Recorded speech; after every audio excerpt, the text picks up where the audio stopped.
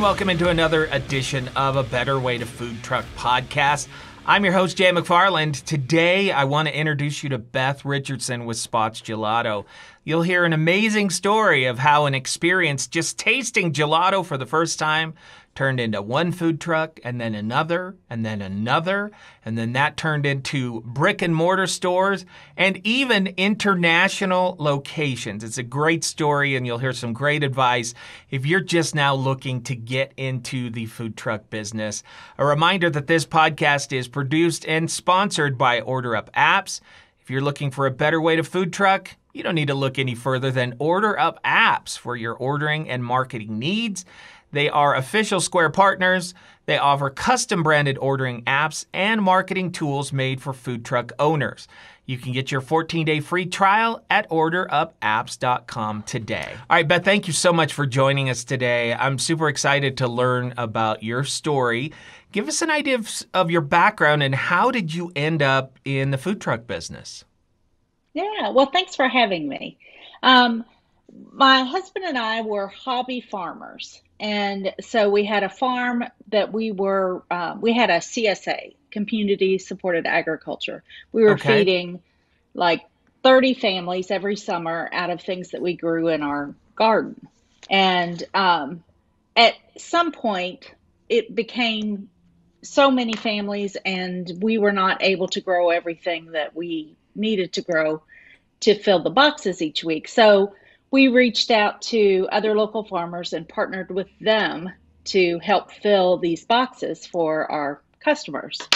So fast forward a few years, we were still farming, but the food truck movement started to become really popular in our area in Kentucky.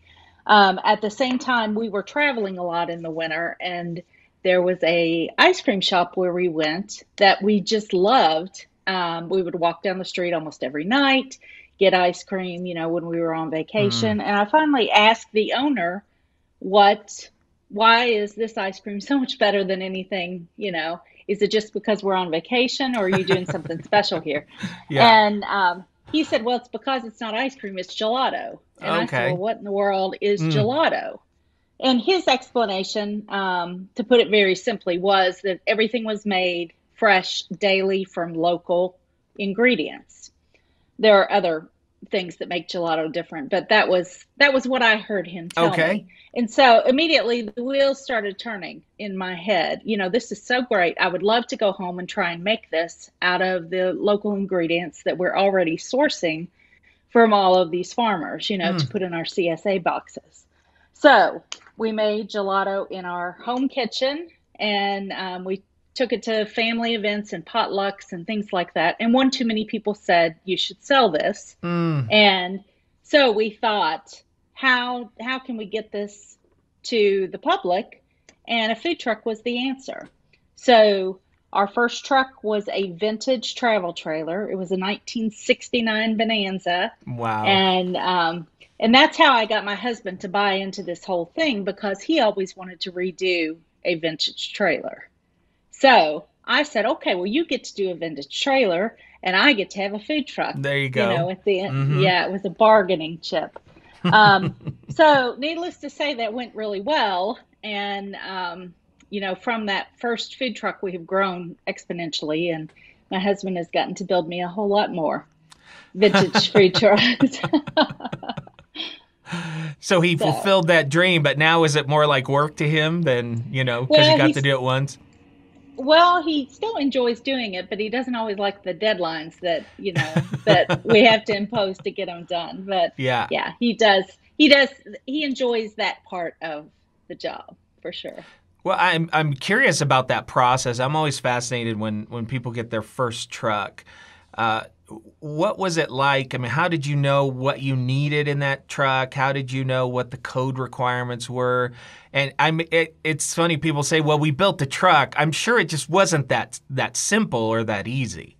Well, no, it wasn't that easy. And the first step was to convince my husband that the design I wanted for this truck, would be something that he would want to build, because all of our trucks are hot pink covered in polka dots. Oh, really? And so he wasn't real thrilled about that. But, I just kept selling him on the idea of you get to redo a trailer.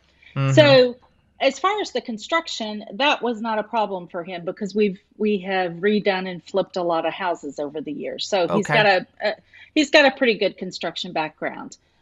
So that part was easy, but the construction of a vintage travel trailer is quite different than the construction of a house. So, he had to modify the things that he already knew to work with a travel trailer.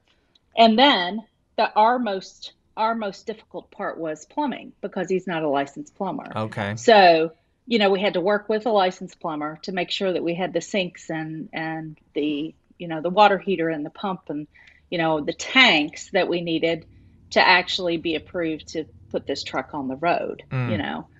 And so that figured heavily into our design of the truck is how are we going to fit? Because in Kentucky, we have to have a 3-compartment sink plus a hand washing sink. Okay. And so we're working with a very small space to put 4 sinks, So that was the biggest part. Learn how to fit all that into the space that we have, and then figure out how we can put the equipment that we need into such a small space. Yeah. And I'm curious, have things changed since your first truck? Did you nail the layout the first time, or did you get in there and you thought, oh, we should have done it this way or that way? Well, so it really worked well. So the way our trucks are set up is we have a window that you order, and then you have the space where you're scooping the gelato, and then you have a second window where you pass out. Okay. So that way, our trucks can be used if you're going to a smaller event and you only want to have 2 staff members on there. You can order and pass out of the same window. Mm-hmm. Or if you're at a bigger event, you can order at that first window and then move your line to the second window Great. to pass out. Yeah. So we really, I can't take credit for being smart enough to figure that out. That kind of just happened. Mm-hmm. But after that, any truck that we built, we kept that in mind because it's a great way. Yeah. It helps us to be able to serve a whole lot more people, if we can use 2 windows. Yeah, absolutely. I love that. So you've built the truck. It's now time to put this into play. You have this brand new vehicle. It's hot pink with polka dots. What do you do? Where do you go? How did you decide what to do and where to go? Well, so we are fortunate here in Kentucky. We have a long summer so we have a lot of really good festivals and events, long running festivals and events. And we thought that was the best way for us to start. So we bit the bullet, about 4 or 5 months ahead of when we thought the truck was going to be ready. We went on and applied to some of those summer events, and crossed our fingers that we were going to manage to pull this together, because when you apply, you have to pay the booth rent fee up front, So here we are investing more money in this business that's not quite off the ground yet. But, that was our way of getting in front of the majority of people in that town where that event was. Mm-hmm. It was a good way for us to get our name out there. And that's how we started, was with paid festivals and events. And after our first season, we had so many people asking us if we could come to a private party, or do you do weddings, or do you do corporate events? And so our second season, we decided that we would branch out into some more of those private kind of events.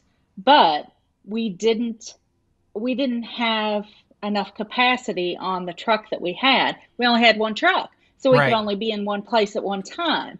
So we made the decision to build another truck for that second season, which in Kentucky, we were required to have a commissary kitchen to produce the product. The way we got around that with the first truck is that we actually made the gelato on that first truck. Oh, on the truck. Okay. Yeah, which was crazy. I don't know how we ever accomplished that, but we did. You do what you have to do. But once we wanted to add a second truck, we were either going to have to put another machine on that second truck or find kitchen space that would work with what we were doing. We own a farm, and that's where our offices are for the for the business. So we made the choice to build a commercial kitchen building on our farm. And so we built a kitchen, built a second truck. Wow. Started to grow in that second year. And most of what drove that were private events, So if you can imagine, our truck season is typically 28 weeks long.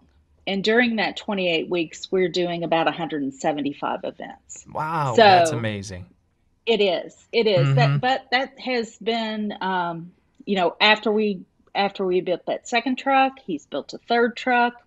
Now we have 8 mobile units. Wow, that is a great story. So you're running a staff now. Are those trucks out on a regular basis with an individual staff? So we are not like most traditional food, like meal type trucks. Mm-hmm. We don't go and sit on the street. Right. We don't go to neighborhoods, because that's not really, those are not our people. We still go to festivals and events and private events. Okay. So, but we don't just set up on a specific location on the street. A lot of times we found at lunchtime, people come and they get their lunch meal, but they may not have enough time to hang around and have dessert. So that makes sense. That's not a real good fit for us. Mm-hmm.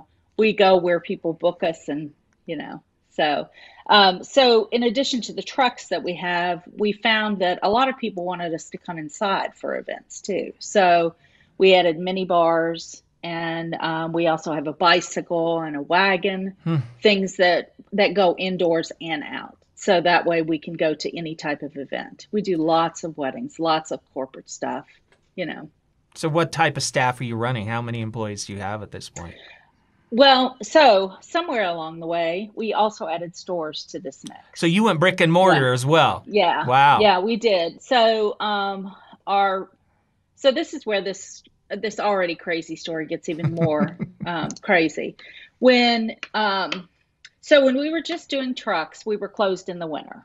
So we were open from about mid-April through mid-October, and we were doing a lot of traveling in the winter time, when we're in our off season. And we would go to Central America. We loved traveling to Nicaragua. It just so happened we found a house on the Pacific side of Nicaragua in a small beach town that we loved. It had a big front porch. We bought this house as a winter home, and I decided to build a store on that front porch, a gelato store. Yeah. So we redid this house, built this store on the front porch, and flew a gelato machine down there, and opened. That was my first store. Was in Nicaragua. In Nicaragua was your first brick and mortar. Wow. Well, yeah, because I thought we're going to be there all winter long. It's the tourist season. We might as well do something with ourselves instead of just hanging out, relaxing. Yeah. Who does that, right? I know, right? So anyway, that was my first store, and it was not easy because we built it with a whole staff that only spoke Spanish. My Spanish is not nearly as good as I thought it was. And opening a business long distance in a foreign country where you really don't, you don't have a good grip on how things are not the same there, as they are here.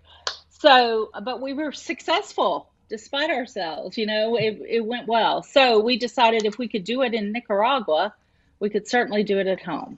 And so that's when we made the decision to go to brick and mortar. So we opened our first brick and mortar stores in 2019. We opened 2. Then we opened one in 2020. And then we opened another one here in 2021. So now we're up to 8 mobile units and 4 stores in Kentucky, plus the store in Nicaragua that's only open when we're there. Yeah. Wow. So Yeah. So we have grown far beyond what we thought. I just thought I was going to have, this little ice cream business where Yeah, we were making some extra cash on the weekends. And my husband thought he was going to finally get to build a build vintage a truck. trailer. Yeah. And here we are. So, Yeah, here we are. So I'm curious. You're cruising along, you're building and you're growing, and then all of a sudden, boom, the pandemic hits. Uh, right. what are your thoughts when this first happens, and how did you pivot, or did you have to pivot? So in our truck events mostly stopped, to be real honest with you. Yeah. Our So our governor closed the restaurants on the day before St. Patrick's Day in 2020. So at that time, you were closed to in-person dining, and that included us as gelato shops. But we could still do carry out and we could do delivery. We were fortunate enough that we already had delivery services in place, and we Mm. are already doing carry out on a call-in basis. At that point, we really kicked that into high gear, and we at that time um, we had a staff of 42, I Mm. think. And we furloughed everybody right at the beginning of the pandemic because we just didn't know what was going to happen. But my husband and I took the two stores that were open and we worked those 6 days a week from open till Mm. close to keep it going, you Yeah. know. Mm-hmm. And so no one was eating in, but they could come in, place their order, and then carry it out. At that time, we also, started working on our own app. And, that was great because people were really into curbside service. That Yes. was really, so by the end of May, we were pretty much back up, and the governor said that people could come in to dine at a very limited amount of capacity. We were able to bring back all of our staff. They all came back. And throughout the summer of 2020, things were much slower than they had been the year before. But we were able to keep our head above water, and keep everyone employed. We also opened our third location in June of 2020. That had already been in the works since the Right. winter, because you don't just decide, right, a month ahead of time that you're going to Yeah. open a store, you know. So that had already been in the works, and we actually postponed it about a month to see what was going to happen with the COVID situation, and we just made the um, the determination that it was worth the risk, and it has been worth the risk for us. It has been great. And so we still close from Thanksgiving until Valentine's Day in our business because I sell ice cream. Nobody's Right. nobody's coming to see me anyway. Right. So, so when the worst of COVID was happening, we were already closed for the winter, you know.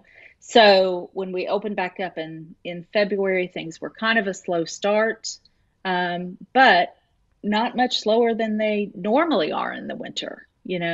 And by about the middle of March, we were back to mostly normal. And right now we have a staff of about 45 that are in the four stores, and on the trucks. So, you know, cross our fingers.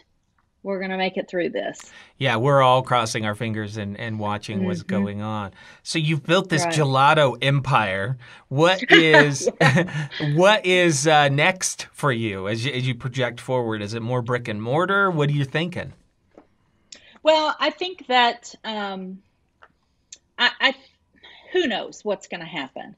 We always keep our eye open. Our model is kind of for our brick and mortar stores. We like small towns, small Main Mm. Street America kind of Mm-hmm. towns.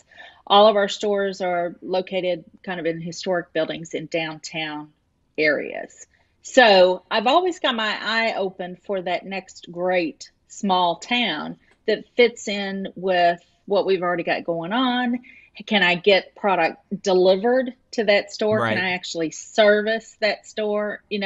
So it's got to kind of be in an area that we already have things happening, Yeah. and so I won't rule out another store, but it's got to be right, because it gets one store's hard, two stores is harder, Mm-hmm. three, your problems just magnify. And as you start to add Yeah. staff, then there's more people to manage and more hiring, and it just your problems, they just get there's many more problems Yeah. the more you grow, Right. Right. so we've got to really look at, can we actually handle and can we service another location Mm-hmm. before we take that plunge. You want to do it right, not just do it. Yes, Yeah. absolutely. Yeah. Yeah. Yeah. So how do you spend your days now compared to those early days on the truck? Oh, well, well, it depends on the week, really.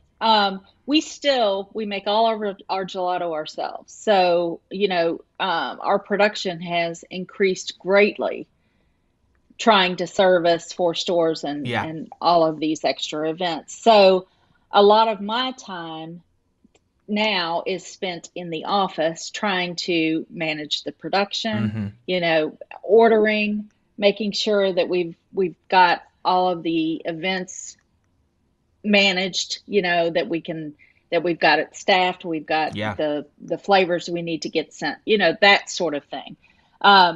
But occasionally, at least a couple times a week, I'm actually on the truck, which is my favorite part Oh, still really? about this. Yeah, I love when people come up to the window and you hand them something and they take that first bite and they love it. I Mm. mean, there's no other feeling like that. It Right. makes it all this craziness worth it, And so I still love to get on the truck and be able to experience that, or go work in the store, take a shift with some of the employees, and so that I get to get the feedback from the people that are actually buying the product that we're making. Yeah, I think that's really smart to constantly find ways to have that customer interaction and interaction with the frontline employees so you really know what's going on. Yeah. Most of our employees are high school and college age kids. Mm-hmm. So it's very fluid around here. Everybody's always coming back from school or going to school, or, we've got a lot of student athletes. So, this one's now not working very much because they have games with their sport they participate in. So, we've always got a group of employees that are very seasoned, Yeah. but then we always have new ones that we're adding to the mix. So, that's a blessing and a curse, Sure. Yeah. Yeah. but it keeps things fresh for Mm-hmm. sure, Mm-hmm. and Absolutely. it also makes it so that we do have to, that we are very hands-on with the employees that we're bringing in, because there's always somebody new that needs to learn the Yeah. ropes, Yeah. Are you having any hiring issues like we're seeing across the country? A little bit. Our application rate is down somewhat, but the folks that are applying to work for me are not the same as those that maybe are working in the regular restaurant industry. Okay.